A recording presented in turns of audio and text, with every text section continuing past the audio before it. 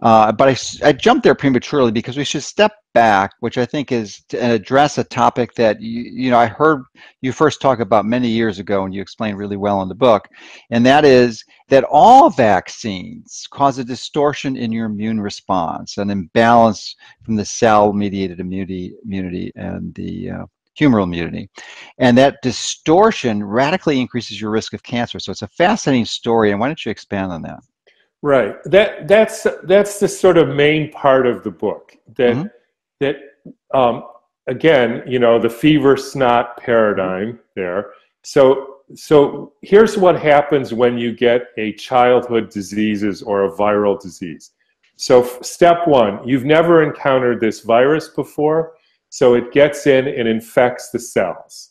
And what does that mean? It goes into the cell and distorts the gel.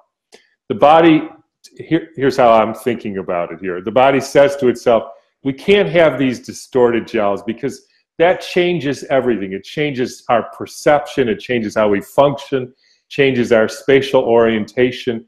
So first step in immunity is develop a certain immune system called the cell-mediated immune system, whose job it is to use the white blood cells and chemicals that attract the white blood cells to the site of these infected cells, and basically it chews up and spits out these cells, creating snot.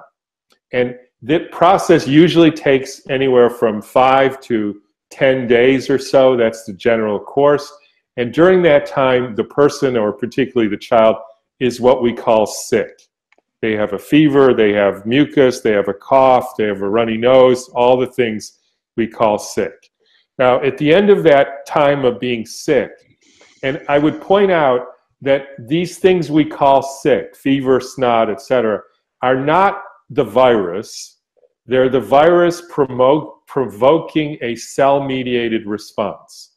And how do I know that? Because you can provoke a cell-mediated response with no viral infection and you're, quote, sick. And the other thing you can do is you can inject somebody or infect somebody with a virus and use prednisone to stop their cell-mediated response, and they'll never get sick. You can kill them, but they won't be, quote, sick. They won't have a flu and a cold and fever and all that. So the experience of being sick is the cell-mediated immune system becoming activated. And the function of that is to clear the virus, clear the dead cells, rejuvenate the gels.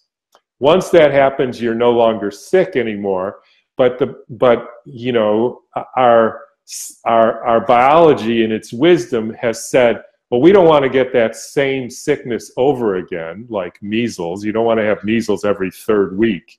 So we develop a second system called the humoral immune system that makes antibodies to a certain part of the virus, so that if we ever encounter that virus again, it can clear the virus before it infects the cells. The cell-mediated reaction never has to get involved, and there's no symptoms ever again from measles. And so for your entire life, if the cell-mediated comes first and the humoral comes second, you will never have measles again. And that is almost 100% foolproof system. Now, the important point about that is the humoral part, there's no symptoms. You don't know when you're making antibodies. It happens approximately 6 to 8 weeks after the initial event. So that's how we're meant. That's the 2 parts of our immune system.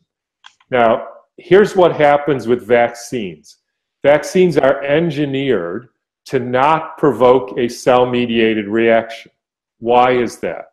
Because if you gave somebody a live virus and provoked a cell-mediated reaction, you would make the child sick with all the attendant risks of that, and the parents would say, hey, you just made my child sick, I'm not doing this again. So the whole point of a vaccine is to not have a cell-mediated reaction, which is the part that clears the virus and clears whatever else you put in the virus. And so they do provoke an antibody response, albeit a temporary one, because if without the cell-mediated coming first, the antibody response doesn't last. How do I know that? Because you have to keep giving booster shots over and over again, or the immunity wears off. Now, you could say the strategy of a vaccine is to provoke antibody responses. Mm-hmm. That's the strategy. Mm-hmm. And then you could say, there's another thing that comes into play here, which is, why don't they give just measles virus and saline? Mm-hmm. Like, why do we put all this stuff, like dead fetal cells and glyphosate and aluminum and formaldehyde and a whole list as long as your arm of stuff that nobody would get anywhere near if they thought about it? Why do they put that stuff in there?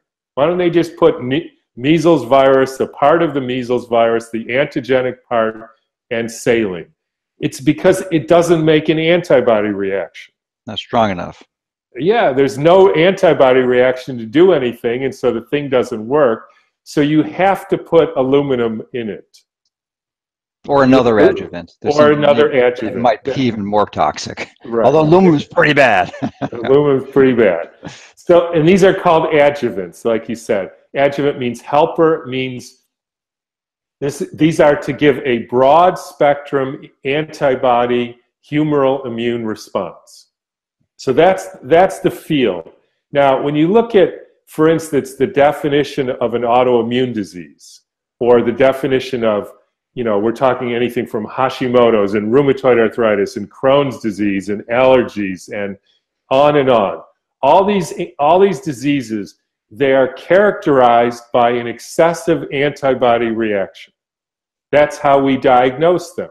You have antibodies to ANA, that means you have lupus. You have antibodies to your cartilage, rheumatoid factor, that means you have rheumatoid arthritis. You have antibodies to your intestinal cells, that means you have Crohn's. You have antibodies to your thyroid, that's like 40 million people. That means you have Hashimoto's. So at some point, somebody has to ask, how come all these people have too many antibodies? And as you know, because I'm a bit of a smart aleck, I say, maybe the vaccine program worked. I mean, that's the point, right? To make you have antibodies. Right. So it worked. You got too many antibodies. Now, if you ask a vaccine researcher or immunologist, is it true that these adjuvants, aluminum and human DNA, they only make you make antibodies to the measles virus? Right? Right. That's ridiculous. Nobody thinks that. There's no theoretical way that you can give a non-specific adjuvant and think that it's only going to make diphtheria antibodies. Mm-hmm. That's just not, it doesn't work like that. They hope it does, and in fact it does make diphtheria antibodies because you put diphtheria antigens in the solution. Mm-hmm. But the chance of it only making those is 0. So you have people walking around with non-specific activation of their humoral immune system. Now, I can read you a quote from a guy named Yehuda Schoenfeld, who is the editor-in-chief of Autoimmunity Reviews and the Journal of Autoimmunology, and wrote hundreds of papers and books on how autoimmune diseases develop. And he basically says there's a syndrome called ASIA, which stands for Autoimmune Syndrome Induced by Adjuvant, which is apparently going to be named renamed the Schoenfeld syndrome. And he estimates there's 150 million people worldwide who have this syndrome. Probably, and it's autoimmune syndrome induced by adjuvant. What's the adjuvant? I mean, that's the whole point. We're injecting adjuvants to make humoral reactions. Now, when you